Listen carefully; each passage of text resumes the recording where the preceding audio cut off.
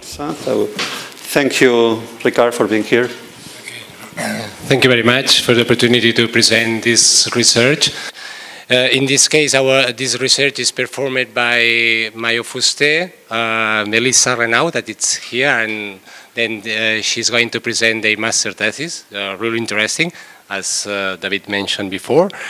And finally, me as a senior researcher of the group. This research is part of a broader research. On the one side, last year in Barcelona, there was a meeting from more than 40 cities around the world in order to discuss about what is the platform economy impacting their cities and how to manage that and how to create a common vision about that. This is the result of the meeting, was a declaration of common principles of the cities in order to try to discuss and to work. Indeed, in the work, it's very important. It's not only to discuss, it's also to try to work to implement some of the strategies and some politicals in order to change the impact or to try to reconfigure a better approach to platform economy. These two principles are from the type of labor issues. On the one side is to take advantage about the platform economy to engage people, to try to, as maybe sometimes as Giovanna said, also to try to transform the cooperatives. Here in Barcelona it's especially important because there is a big tradition about cooperativism and how to transform this type of cooperative in platform cooperatives. On the other side is the idea to reinforce. Here, it's better? Okay, sorry. It's only a question of to be a refugee for a research point of view. In any case, can I be? Okay. The other side, the other approach of labor things is about how to regulate this impact and how to manage the situation of sometimes unfair situation of platform labor workers. Well, the research questions. Sorry. Okay. The other approach to this broader research is about PLUS project. PLUS project is a Horizon 2020 project that is focused on the impact of platform labor has in urban spaces. It's a transnational project that it's carried on Barcelona, Bologna, Berlin, Lisbon, London, Paris, Tallinn. And one of the pilots of the project is, for example, Airbnb, that it's trying to reinforce the conditions of platform labors in the current main platforms, but at the same time is trying to challenge of this vision of how to increase the number of platform cops. The research questions in this case, it's the thing that we try to define something that it's very common debate during these days about what are the platform couriers, what are their profile, what are their nationality, motivation, this type of things. Then to speak about the labor conditions, about these couriers, and finally, and this is something that it's related to our job as a research group, what is the role of public administration? We discovered two lacks of research in this field. Sometimes most of the articles created around platform labor is about cases very concrete. It's sometimes difficult to find a type of research that is interdisciplinary of different cases, and sometimes there is not a transnational approach. It's more focused on in specific countries, and we try to create a transnational approach in this case. Well, the research goals connected to the research questions are to define the characterization of the platform couriers, their working conditions, and try, this is I think the most interesting part, to define the role of civic society, the research, the public administration. Our quadruple helix approach is quite significant in order to co-create public policies, and this is what is, I think, the main part of this research. We took advantage about a meeting that it was held in Barcelona this April, where some platform couriers around the world meet in Barcelona in order to discuss and to create a space, I think, also to create a group of task force in order to reinforce the capacity to transform their situation of labor altogether. And also, we also focus on Barcelona and how it's managing this type of action from the public policies, and we did 6 interviews to the different actors, take into account the whole profiles. Well, these are some conclusions that are very common during these days. We are speaking about an activity that is largely male-dominated, with a lot about immigrant communities, overrepresented. It's quite important to say that the different countries have different type of approximations about social demographic structure, about platform couriers. But some of these approaches are very common. It's quite clear that there are 2 main profiles: a student that wants to earn something complementary incomes regarding to their activity as platform riders. At the same time, a lot of people that are in risk because they have a long periods of employment or sometimes even with not legal requirements complete to get into the labor market. We differentiate 2 stages in terms of social demographic characteristics, as you can read. First, a large represent of studies when the possibility to earn a complementary income lows, then they start to decrease and to change the way that they get this extra earn money. The second stage is represented by immigrant people, some of them undocumented, as I said. Regarding to I need my notes, sorry. Regarding to this map, as we can see in this map, the employment status in all the cities were considered self-employment.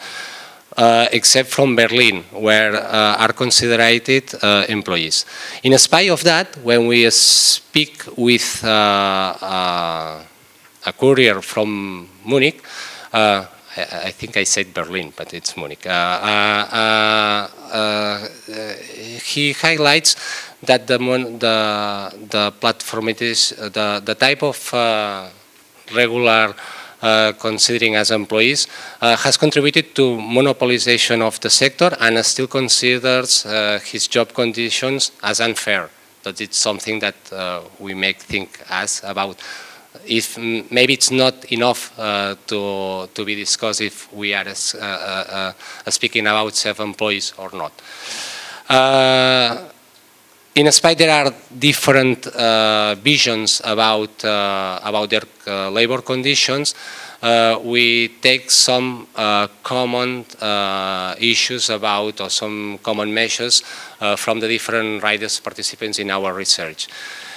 Taking into consideration that they don't want to challenge the definition as a self-employed workforce, they are requesting for a better cycling infrastructure, an increasing of earns, demanding data to be transparent. This is something that it's quite important in a society and in a space where the data is increasing their value. And finally, sometimes some couriers are asking for a different type of platforms, like Giovanna present as a platform COPS. Challenging their definition as a self-employing workforce, they request for a better health issues, making riders not able to work as many hours they want, shorting juridical timings, asking for a reclassification of workers as employees, and social protections improvements related to their juridical recognition as employees. Related to the working conditions, we have two main groups. One of them related to the employment legal status. As you can see, they request for a better labor protections, to reinforce the insurance that they are regarding their activity, that it's sometimes very aggressive because they suffer from robberies, aggressive confrontations, and this type of things that you can read in the screen. This is something that it's quite transversal, I think, in the platform economy, that it's the difficulty to create a collective bargaining, to discuss, to concentrate. Yesterday, during the dinner, I was speaking with somebody who is going to participate in the caring session this afternoon, that I think it will be amazing, this debate. And this is something that it's not in the media, but it's in our life. It's very sensitive of our society, that it's something, it's sometimes it's the ghost part of the platform economy. The other thing that they relate to the employment legal status is about the cost of materials needed to perform the job. Related to the role of digital technologies, that, as we mentioned, the lack of transparency of data, the system that promotes this competition among couriers, and the ponderation system that favors that the people don't have a real flexibility. This is something that we take from our research. Maybe it's something that we need to discuss, and maybe we could discuss this.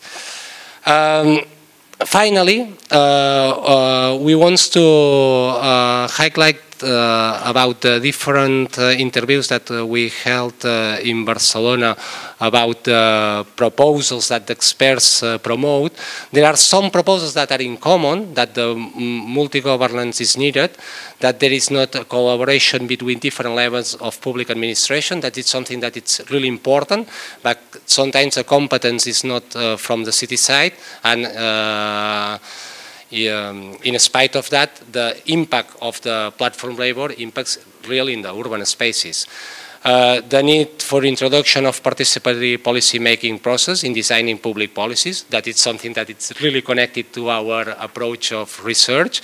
And finally, positive opinions regarding possible universal basic income proposals. Maybe Melissa will explain better before connected with her research.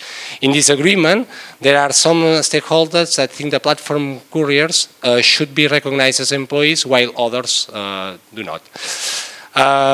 Some proposals. Replaying in Spain the sandbox system of United Kingdom that allows live time-bound testing of innovations and the regulations of our site. Also, the promotion of platform cooperatives, as we said before, the restriction of companies of local license to certain requirements, environmental sustainability, fair working conditions, etc. Agreements at a supranational level in order to establish a common framework, include the current labor regulations, new indications of labor, elimination of the flat rate for the self-employed workers, and finally the coordination between cities in order to increase bargaining power in front of private interests. This is something that it's really important in the side of political action, I think. This is some of the main conclusions of our research. I don't know if I have enough time because I forgot. 1 minute, okay. Indeed, you have here the description of our conclusions.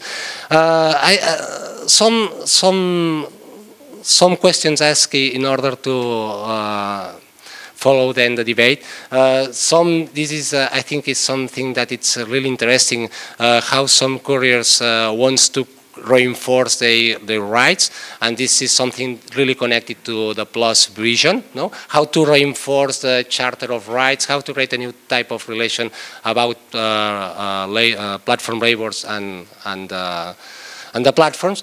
To the other side, the creation of new types of structures, more connected to the platform comp, and a lot of challenge that Giovanna mentioned before, that this type of models have in order to scale, to get the connection in each city, even we are speaking in a global context. Okay, and finally, as you know, this is a broader research that we are managing in order to diffuse, to expansion the different type of model that there are beyond the platform economy. This year we are going to create a big debate about labor linked to the Plus project. Today is the last date for proposals, but you are invited to participate. And if you have a very special proposal and you want to present there, please let me know and we try to meet there. Thank you.